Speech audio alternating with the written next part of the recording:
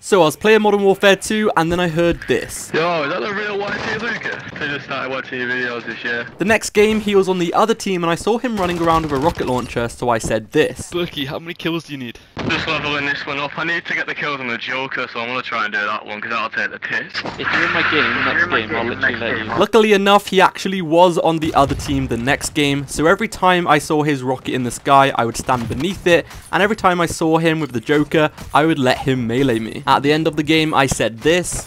Let's get it. I didn't. 16.